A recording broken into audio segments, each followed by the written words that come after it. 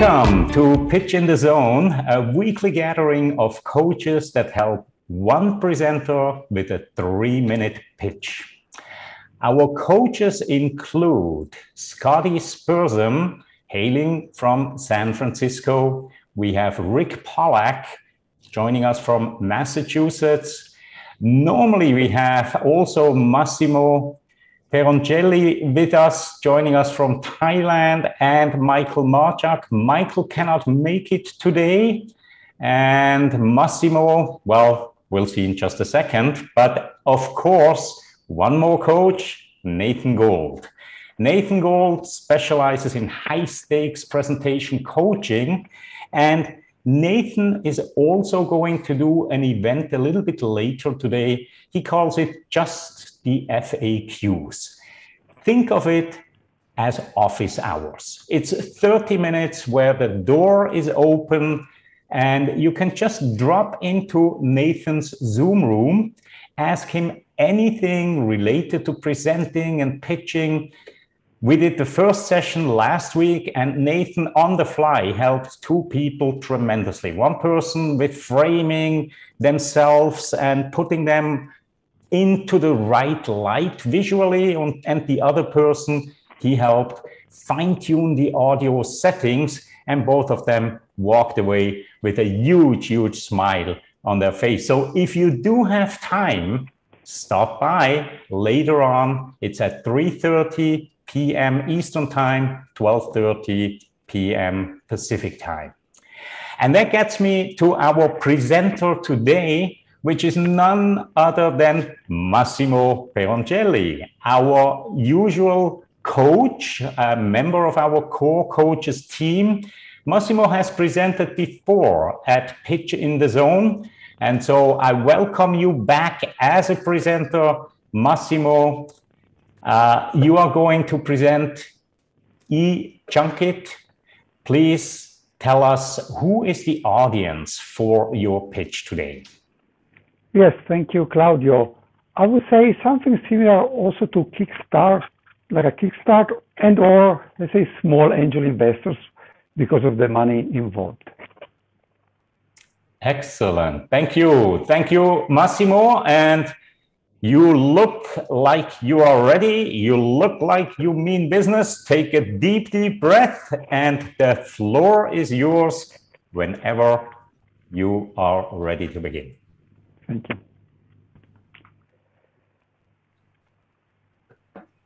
It took me 2 months to buy this TV, and now it's basically junk. But wait 1 second. Don't they say that someone's trash is somebody else's treasure? So I was trying to find a way to get rid of my TV and get something that I really wanted, but I couldn't find any way. So I told myself, Massimo, you wrote software for the past 35 years for companies such as BMW, Mercedes-Benz, Motorola. Just do it. So welcome to eJunkIt.com. Imagine Craigslist with the Facebook user interface. You just scroll through items that can be yours. You check the pictures, maybe you like something, and in this case, you will see my TV. You will just press like. What will happen on my side? When I open my account, I will see all of your items. If I simply click like on one of yours, I can immediately contact you. Don't worry about privacy, because you choose how to be contacted, and we never sell your data. You see, this is way more than a barter. It's way more than a one-to-one swap, because you never know what you will find, what you will like. It's simple, it's fun, it's magical. Of course, it's free too. So how do we make money? Well, mainly 3 ways. We have some premium services. For example, you do not want to see advertisements. Just pay a small fee. You will never see them. Facebook does not give you that option. We do. Then if you have a shop, you can place banners on the top of the categories. Or in the same way that Google does advertising, you can bid on keywords. So for example, you sell bicycles. Every time a user rides bicycle, they will see your advertisement on top of the search results. So what are we asking? Well, first of all, eJunkIt is already incorporated in Delaware, and the IP rights already belong to the company. And eJunkIt works by zip code. What I mean is, when you look for something, first it will look for either in your zip code, then in your area, then in your country, and then in the whole world. So pick any zip code you want. For just $50, we will give you 10% of all the profits from the zip code for a whole year. Then, of course, we have way more options. Please take a picture of the screen now so that you can ask me questions now, or you can contact me later. Thank you for your attention. Excellent. Excellent. And you were right on time, actually. Very, very good. Very good. I absolutely loved how you used technology today, Massimo. I think you just set the bar to a new level. I particularly liked how your screenshots went from left to right and you moved along with it. Absolutely brilliant. Definitely great job there. But let me start with the feedback round today. Perhaps let's start with Rick. Rick, what kind of feedback do you have? And we are such a small group today. There's no need to rush. Go deep and let's see whether we can help Massimo really tighten up that pitch that we just saw. Great. Well, Massimo, great job. I know you talked about this a few months ago, and the pitch is very much improved. I agree with Claudio on the technology, on how well it worked, other than the audio from your microphone. And I know that's something, because I had a little trouble understanding what you're saying with the static on the mic. But I'll tell you some of the things that I really liked. You showed the TV and you said it took you 2 months to buy it, and now it's junk. So I thought it was a good opening, because I think people can relate to that. It takes you a long time to do that, but you showed the TV from probably the 1980s vintage with the big tube and understood that. One thing when you said, someone's trash is treasure, I thought you said that a little too fast. I think with the alliteration on that, I think you said a little bit slower, it becomes more effective. But I liked also when you said, I said to myself, Massimo, you wrote software for BMW, Motorola, whatever. So you had the humble brag in there, but it was also just looking at that and saying, yeah, it's saying that you can do that. And I thought that was a good way of talking about your background and that. Also, you did a lot of comparisons to things people know. I've heard it called anchor and twist. Anchor to something they know, but here's the twist on it. And you started with Craigslist with the interface. So I thought that was good. And then you also talked about Facebook ads and Google ads. So it really helps people relate. They say, oh yeah, I know how Facebook does ads. I know how Google does ads. I know how Craigslist works. So I think that's good that you brought that in, because people could really understand what it is. But each time you mention that, you put that twist in there, anchored them to that, but twisted, okay, it's better than Craigslist because it has a much better interface. And yeah, I like you had that thing on the right side of the screen and then on the left side of the screen, making it clear which was your interface and which was the other person's interface. But also just in the whole sequencing and the framing of it, as soon as you talked about Craigslist, my feeling is Craigslist not safe. I lose my privacy. There are stalkers out there. And as soon as I'm thinking that, you said, we have you covered on privacy. So I thought the timing was good on that. And then talking, yeah, it's private. You can see how people contact you. And then you're talking about it does this and this, and then, but don't worry, it's free. And I thought that was good because for the user, it's free. But then right after that, especially for the investor now, whether it's someone who's going to be putting in a few $100s on Kickstarter or an angel investor, they're going to say, how do you make money?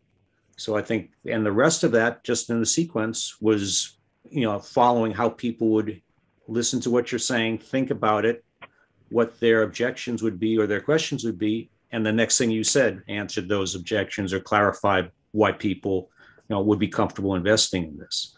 So I think the thing about the ads and the banners and that I thought were good. One thing, and I remember you talking about this last time, sponsoring a zip code. And it was good that you showed the San Francisco zip code with the Golden Gate Bridge behind it. You didn't put the wrong zip code in. I assume you researched. Well, I Googled that, I hope. Yeah, but again, it's just the little details like that people are going to know. Like if you put in a different San Francisco zip code, Nathan or Scotty probably would have said, "No, that's not the zip code for the bridge. That's a zip code for for another part of San Francisco." But no, I know you did your research, and that shows up that way. But my thought on that is, okay, well, I sponsor that zip code. Does that that means that no one else can sponsor that zip code? Am I correct on that? Yes, yes. Okay, because I think that's something, so like you exclusive, just make that clear. So Yep. it's not like the producers where you own 30% of Prisoners of Love and you own 50% of that, and people have the different thing. But I think it's just more of how you're going to make money on this, but for the actual user, this is going to be safer than Craigslist. Is going to have a better interface. The ads aren't going to be as obtrusive for the user, but they're going to show up and people are going to see it if you sponsor something. So I think the sequencing, the message, the graphics, I think everything was great. There's really not too much more that you would do. I think this is definitely ready for investor pitch for that. But great job, Massimo. Thank you. Yeah, thank you for the tip for the saying is just yours. The zip code will be just yours. Yeah, I think that's very important. Thank you. Yeah. Excellent feedback as always, Rick. Thank you very much. And moving on to Scotty. Scotty, what kind of feedback do you have for Massimo? Yeah, Massimo, this was really well done. I got it. And the last presentation that you did was okay, but obviously you've done more work on the interface and you've already gotten the IP and the incorporation. So I thought that was great that you laid all those things in. Rick outlined many of the things that I had observed as well, so I'm not going to repeat too much, but I'll tell you that the Facebook analogy was the one that really resonated more with me. I don't do a lot on any of these social network platforms, and we usually use Nextdoor if we're going to try to sell something or get information out to our neighborhood. So I thought that was great. I mean, the simplicity of it, I think, is really elegant, and I understood the opportunity for me to buy premium services and for you to get more, income regularly. And then also the picture at the end. I mean, I think your call to action was take a picture and get in touch with me. Is that right? Yeah. Yes. So you're really looking for sponsors at the moment, right? For people to buy from this pitch, you really wanted people to buy the zip codes. Yes, not at the moment because still it's like 90% done, but the pitch is for when the website will be 100% working. Yes. Okay. Yeah. No, I mean, I thought that was great, and I wasn't quick enough on the draw to take a picture, but I wrote in my notes that you could obviously spend more money and buy more of a percentage of different zip codes or bigger zip codes. Just one word in terms of, and again, the audio I know you'll work on, so that's anything. But one word, categories, is the major stress is on the first syllable. So it's category, not categories. Oh, category. Okay. It's category. That's my Italian, influx. Yeah, category. Okay. Yeah. I just was able to pick that one up. Thank you. Yeah. And one other phrase that I thought was terrific, and I don't know if you might want to sprinkle it in a few more times, but when you said it, it was perfect. It's simple, fun. And magical and free. So I thought that was fun. I mean, it was playful, which I loved. So, and the logo I think has changed. It looks really great. Or if it hasn't changed, it popped out more to me this time. Yeah, it's a little bit different and a little bit better. Yeah. Yeah, I thought it was terrific. So well done all the way around. I mean, it was well organized, well delivered. I think once you fine tune the audio, it'll be even better. Yeah, I just have to buy a real.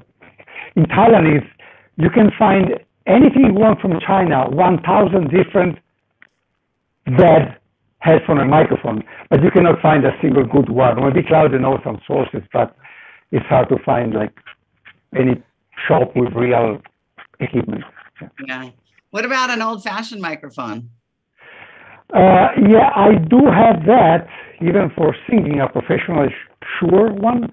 It's called Shure, the brand is like a very famous brand, but it doesn't work well with my computer. It's a different impedance, whatever. But yeah. Yeah. Yeah. Anyway, no, it was a terrific presentation. Really good. Thank you. Thank you. Thank you, Scotty. And it is so wonderful to have a language coach with us for those small little details about word stress and how do you say this word, how do you say that word. I'm already looking forward, quite frankly, Scotty, to some kind of a program like the accent reduction clinic or whatever that we could do in a similar way that we do Pitch in the Zone for all those people like Massimo and me that certainly can use help from time to time with our pronunciation. And so thanks for pointing that one out there, Scotty. Really greatly appreciate it. Now, before I'm turning the microphone over to Nathan, I want to give you just one small little thought, Massimo, and that is related to the opening. I think your opening is okay. It's okay, but I believe it's that one part that you could make a little bit more inclusive. What I mean by that is right now it's only about your experiences. But I believe everybody that will hear this pitch has been in that situation where they had some kind of a product that they spent their hard-earned money on, and now it's literally not interesting anymore for them, perhaps trash that can turn into a treasure. So rather than just telling your story, perhaps turn it into a question that leads to exactly the same kind of thing, because we all have been in this situation. And I think you will resonate at a different level right out of the gate. All right. So just lean back and say, ask yourself, how can I phrase this? And it may be the classic, have you ever, blah, blah, blah, blah, but have the same kind of message behind it that you had with your own story about the TV. Yes, all right, so let me turn it over to Nathan. And again, we have a lot of time today. So please, Nathan, go as deep and as wide as you want and care for. Okay. I don't know why you keep saying that we have a lot of time, because I tend to coach for hour at a time or half hours at a time. So I only have like 10 minutes here. So I do know you, and I know what you can do in 3 minutes. So go for it. Massimo, here you go. So the good news is that after about 47 seconds and you started to use all the nice movements, I immediately started thinking of all of the junk in my house that I need to get rid of, and I want to sign up. So I have signed up. So I'm going to own 94536. I'm telling you that right now. And I have a couple of bits of feedback in that sign up process. Hopefully you'll replace that video on your home page that you see there now from last time with today's. Yes. And then I recommend a capital J in your logo. That's just me. Yeah, true. Yes. Otherwise, with the can there, it kind of looks like a junket, and it looks like a word without that capital J. That's just my own feelings. But well done on the sign up. Very simple, easy, boom, nicely done. Okay. So one question I have for you is, how do you feel about the presentation you gave today? I'm pretty happy about the technical visual side, I'm yes. sorry for the audio because it doesn't depend on me, so I cannot, I cannot feel responsible for that. But to me, I felt it was kind of rushed because if I had 30 seconds more, I would slow it down a little bit more. Sure. But I'm pretty happy about that. Yeah, you should be. I would be very much so. I thought that the way you executed it, the way you spoke, the way you covered the information is very close to an investor teaser pitch. The one thing that's missing for investors, I believe, if you are really going to use this as an approach mechanism to get them to set up an appointment with you or find out more, is that you need more proof points that this actually works or can work. Meaning we saw enough about the product, we get how it works, beautiful, yep, makes sense. Now prove that it works, meaning how many customers do you have? And if you don't have customers and you're just going into beta, then make it about the people you've talked to, like us, who say, well, I've talked to 87 people or blah, blah, blah. You need more proof points for them to believe this is more than just a product kind of a pitch, okay? Mm-hmm. But you did a great job with establishing your credibility with the companies, as Rick said, with the humble brag. That was excellent. With 35 years, BMW, blah, blah, blah. So obviously in that one sentence alone, you established tremendous credibility with all of us. And you will with investors as well. What all of you don't know is that Massimo was telling me before you hopped on that he was trying to get some ideas from the Apple conference in terms of how he executed his tech today. I think you did it. I mean, very close. He needs a bigger room to do it the way they did it, but you did it. I mean, that was one of the best technically flawless presentations I've seen using technology ever, short of a big company like an Apple. I mean, you're a one-man band there, aren't you? Well, plus two fish, but yeah. But plus two fish. Did the fish press any buttons or move things around? They moved around a little bit to. So tell me, what software were you using? How were you doing your technology? It's just OBS. Oh, it is. Okay. Just good. OBS and some, overlaying videos and layers. Just OBS. You did a fantastic job. I mean, you literally produced and executed your own 3-minute show. And I thought it was outstanding. Thank you. Kickstarter software more. Yeah. I feel like you weren't breathing enough. You were taking short breaths, and I feel like a little deeper of a breath occasionally would give you more of that deeper Massimo's voice that we have there, that we have experienced. Your delivery very authentic today. The making the money, the whole money thing sounded cool. I was looking around the gallery here, and people were smiling when you were presenting, and we all know you, so that means that's good. That's good. Let's see, I like your business model. I think the exclusivity option in the zip code didn't come as clear as when Rick brought it back out and was talking about it. So I think that whole approach might help you go more viral, more quicker, or get known more quickly. The only thought I had in my head is, can you figure out a way, this is just an idea, you can throw it in the garbage if you want. Figure out a way that I, who own 94536, or many of my local friends are also in 94536. Have you thought of the idea of letting me share my zip code with them and let them be like me? So there's not just one exclusive owner, but a group.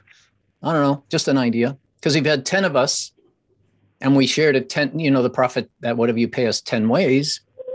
A little bit. Yes, there was actually the idea at the beginning, thinking like, asking for like $5,000. I said, okay, I'm just asking for $50, so you can get it all for you for $50. Yeah. Okay. If you share it, then it's. Oh, that's true. I could do that. I could go pay 25 and charge my friend 25 and okay. All right. Never mind. Leave it the way it is. I mean, it's still, especially that side is still not written in stone, of course. Sure. And by the way, go ahead. Yeah, I'm happy that nobody noticed that in the first line, it says, one zip code, $50, 5%. I made a last minute change and nobody noticed that it's different. Here it says $50, 10%. Oh, You said yeah. $50, 5%, but it wouldn't be me finding the mistake in the slide, so it's not your fault. An investor would catch that for sure. Yeah, sure. It's just a last minute change. So. And then the last thing is, why don't you put a QR code on this screen and instead of telling us to take a picture of it, many people do know that the QR code is scannable right from the screen. Mm-hmm, mm-hmm. Other than that, yes. Well done, super well done. I know that it looks like Scotty wants to say something else, and we have a couple more minutes, but this is outstanding. I would immediately replace that video on your page with this one today. Just really well done. Super. Nice changes. Thank you. I was just thinking two more things. Do you have a looking for items wanted option? Because that's more what I do is I'm usually looking for unusual things, and I hate going to eBay or Craigslist. So whether there's a place to advertise looking for is one thought. And then also that's a great idea. Yeah, I mean that, we've been looking for some unusual old things. And then separate subject on the last couple of slides as you brought them up, I now remember. Typically we put the dollar sign before the numbers, even whether it's dollars or euros. And you have okay. I think certainly for an American audience or European audience, it's easier to see the money. Thank you. Money that it is before the amount. Yeah, you're right. Yeah, I'm sorry. I live in a place where they write something like shop is open until 20 p.m., which would confuse you a lot. But here, so I'm more confused about different. I know that's 8 p.m., but yeah. but usually the dollars. Well, are the dollar in Thailand? Is it the number and then the? Yeah, it's totally up to them. Yeah. If there's something they don't agree upon, is standard. It's really unbelievable. Yeah. Well, one suggestion. So, I mean, I could understand it. It's not like the meaning wasn't lost. I just think it would be easier to read. So. Yes, sure. Thank you. That was it. So somebody complained about the zip code. Mm-hmm. The zip code is correct because I just Googled that and. Oh, yeah. Okay. Very good. Well, Massimo, again, I know you put a lot of work into this and you prepared extremely well for today. I think the feedback from all of the coaches that were here today is pretty clear. Your effort showed. You did a absolutely great job here today. Again, I think you raised the bar in some respect. I also loved how you used the clicker together with OBS. And I saw you actually even posted in Presenter Zone. I saw it on the activity feed. So if anybody is interested in how exactly Massimo set it up, head over to Presenter Zone's activity feed and have a read. And with that, I want to thank everybody who showed up today. I want to thank Massimo for a job well done. And again, keep in mind, in a couple of hours, Nathan Gold will have his Just the FAQs, an open door kind of scenario where you can just drop in and talk, presenting, pitching, or just one-on-one communication with Nathan. And I know as a fact, Nathan is always at his best in these kind of impromptu scenarios. So stop by if you do have time. And with that, I wish you a wonderful afternoon, evening, morning, wherever you are in the world. And we shall see each other again next week. Thanks. Bye-bye.